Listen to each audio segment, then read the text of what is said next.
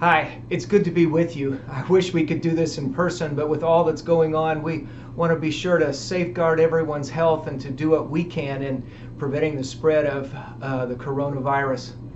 But let's take a few minutes to just hear from God's Word today and to focus on what this season of Lent is all about. I want to start by saying how glad I am and Mindy to be here with you and part of the Park Place family now. And we look forward to many days and times together and serving the kingdom here in Anderson. Today our scripture is found in the Gospel of John in the 4th chapter. And what this passage does is kind of help us understand what this season of Lent is all about. That in the midst of the busyness and the distractions and in all the things of life, we can kind of lose sight of what is most important, what is at the center of our life, our faith, and what Christ is all about. And today's story in the Gospel of John focuses on who Jesus is and what Jesus wants to do in each and every one of our lives as we hear about this story of Jesus meeting the woman at the well. I want to encourage you to maybe take your own Bible, or if you're with your family, read this yourselves. But listen now as I read from John 4, verses 7 and following. A Samaritan woman came to draw water, and Jesus said to her, "Give me a drink," for his disciples had gone on into the city to buy food. The Samaritan woman said to him, "How is it that you, a Jew, ask of me, a woman of Samaria, for a drink?" For Jews did not share things in common with Samaritans. Jesus answered her, "If you knew the gift of God and who it is that is saying to you, 'Give me a drink,' you would have asked him, and he would have given you living water." The woman said to him, "Sir, you have no bucket, and the well is deep. What do you get? Where do you get that living water? Are you greater than our ancestor Jacob, who gave us the well and with his sons and his flocks drank from it?" Jesus said to her, "Everyone who drinks of this water will be thirsty again. But those who drink of the water that I give them will never be thirsty. The water that I give will become in them a spring of water gushing up and to eternal life." The woman said to him, "Sir, give me this water so that I may never be thirsty or have to keep coming back here to draw water." And Jesus said to her, "Go, call your husband and come back." The woman answered, "I have no husband." Jesus said to her, "You are right in saying, 'I have no husband,' for you have had 5 husbands, and the one you have now is not your husband. What you have said is true." The woman said to him, "Sir, I see that you are a prophet. Our ancestors worshipped on this mountain, but you say that the place where people must worship is in Jerusalem." Jesus said to her, "Woman, believe me, the hour is coming when you will worship the Father neither on this mountain nor in Jerusalem.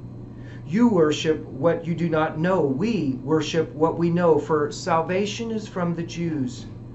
But the hour is coming, and is now here, when true worshipers will worship the Father in spirit and truth, for the Father seeks such as these to worship him.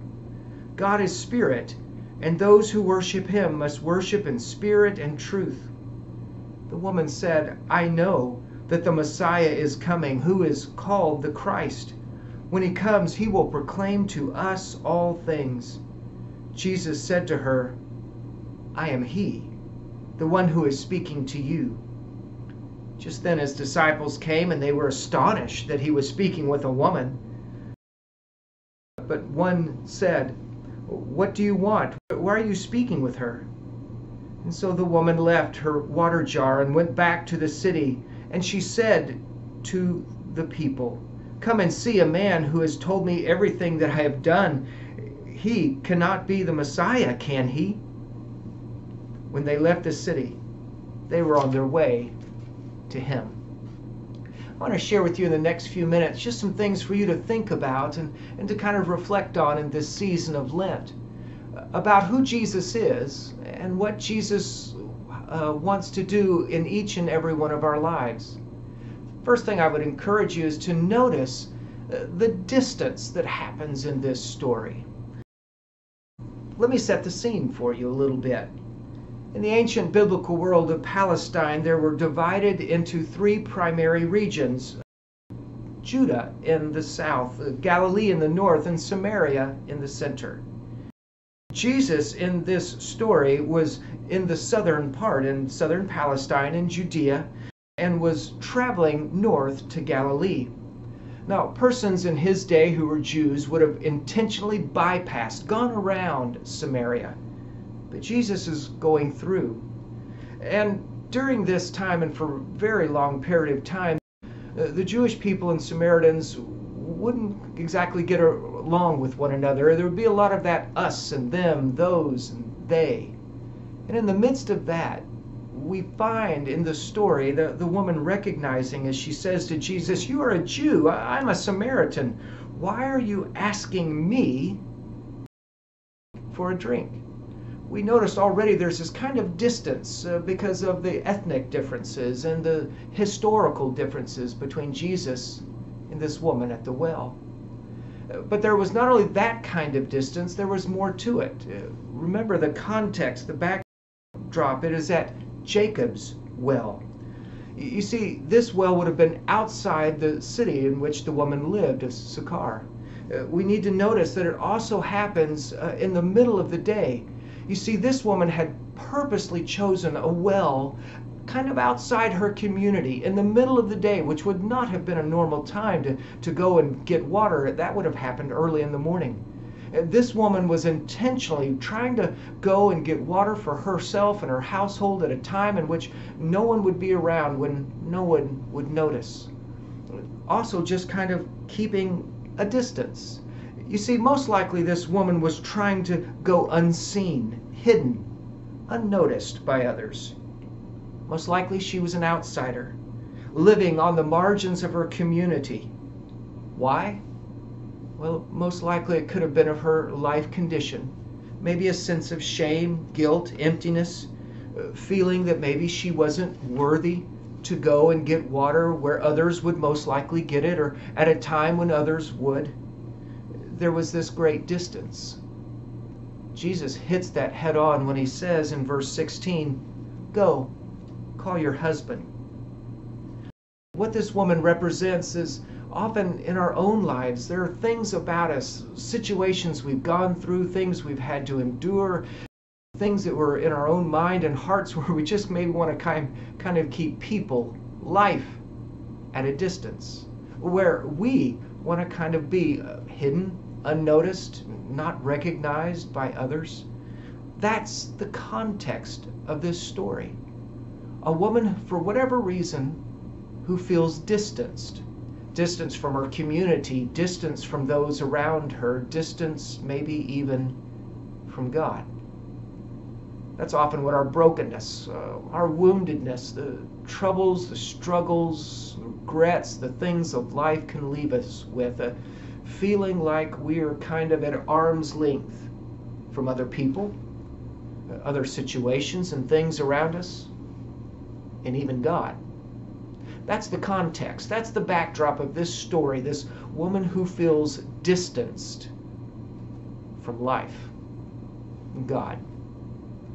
When have you ever felt that way? Maybe now, maybe at some other time or point in your own life where you just felt hidden, unnoticed. Maybe because of your own brokenness or woundedness, just kind of feeling at arm's length from people around you, maybe even God. It is in that context, it is in that situation that the real highlight, the point, the emphasis of the story comes to us, because we're not only to notice the distance of this woman, but the action that Jesus takes. And what I want you to recognize, to notice, to pay attention, especially in this Lenten season, from this story, is how Jesus enters her struggle and ours. Jesus says there in John 4:16, "Go and call your husband." Jesus, at this point, is not trying to be offensive or invasive. He simply wants to address the reality and the real issue within this woman's life. He wants to speak to her real needs. And he desires to confront and restore the broken parts of her life. You see, that's what I really love about this story, to see how Jesus addresses the real issue head on. Go call your husband and come back. Jesus confronts the broken and disordered life of this woman, and he enters her reality. He desires to get involved. Jesus does not want to keep at a safe distance, to keep her at arm's length. No, Jesus' desire is to enter her world, her situation, her needs. You see, this story teaches us that Jesus views this woman and her needs as an opportunity to reveal who he is, the living water, the Messiah, the Savior.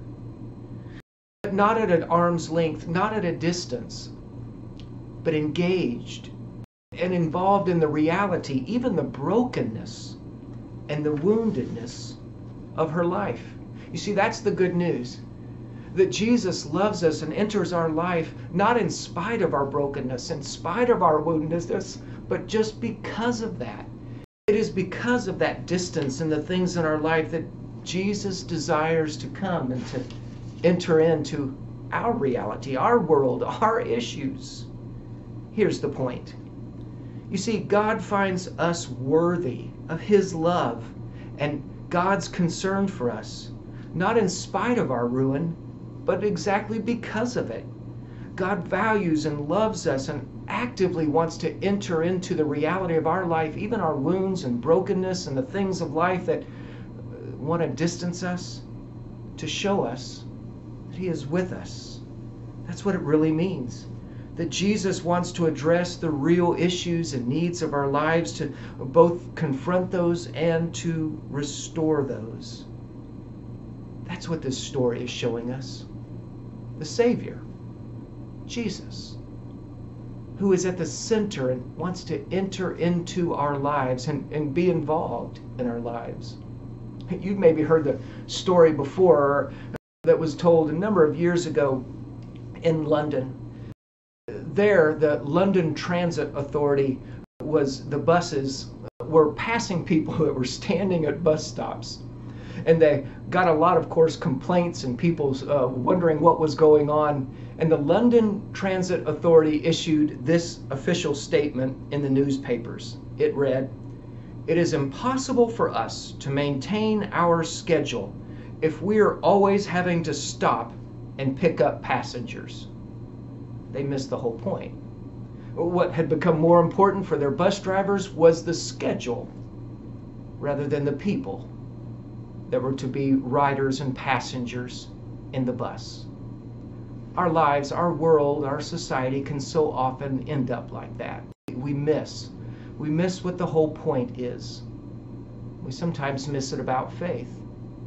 May we in this season be reminded what it is all about, what faith in Jesus is all about. The hope of a Savior who enters our reality, not in spite of our brokenness and wounds, but because of them. That when you and I feel distance, cut off from others and people and life and maybe even God, there is one who more than anything else wants to enter our hearts and our lives, our realities, and show us God's love. Last thing I want you to notice from this passage today is how it ends. You see, I don't want you to miss for a moment the transformation that happens in this woman's life. Look with me if you still have your Bibles. I hope you do. Look right at verse 28 because something kind of interesting happens. There at verse 28, the text says that she leaves her water jar and goes back to the town and says to the people. Notice this simple action that she leaves the jar, the very reason, the point that she had come to the well to begin with, suddenly becomes inconsequential. It no longer matters because she has experienced the life, the living water of Jesus. And suddenly the daily routine and the necessity of even water becomes a secondary to the hope that she experiences in her heart. The woman says, I have experienced Messiah. And Jesus says, I who speak to you am he. Notice how this woman who had been the outsider now becomes the insider. She leaves with the gift of God's life and love. She is filled with living water and leaves her water jar. She moves from hiding to now inviting people. Come and see the one who has told me everything I ever did. Could this be the Messiah? And it says the whole town comes out and makes their way towards him. That's our hope too. That we, like this woman, can move from where we are hiding to experiencing the hope of Jesus, where we turn to others and say, come and see.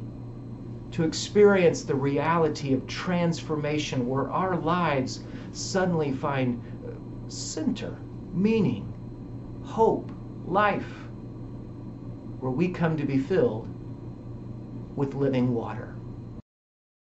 You see, in this Lenten season, it calls us in the midst of our distractions and busyness, where we might miss or lose focus of what life, what faith is all about. Today's story wonderfully reminds us about who Jesus is, the living water, and how he wants to enter, fill our hearts and lives so that we can be transformed, made new, and to move from the hiddenness and the distance of our life to experience the hope and the closeness of the love and the life of Jesus. May you today come to experience anew and afresh that living water. Hey, thanks so much for taking a few minutes of your time and your busy schedule to hear these words, and I want to encourage you to return back to the story and allow them to speak to your heart and to your life.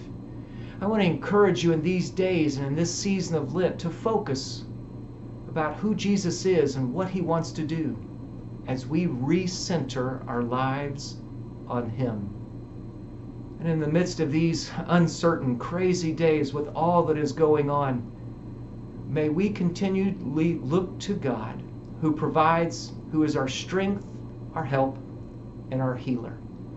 I want to mention to you, as a church, we'll do our very best in the days ahead to communicate and keep you clear about our schedule and what is happening in the life of the church as we deal with the kind of adjusting of our schedules and time and church times. We thank you so much. May the Lord be with you and bless you today.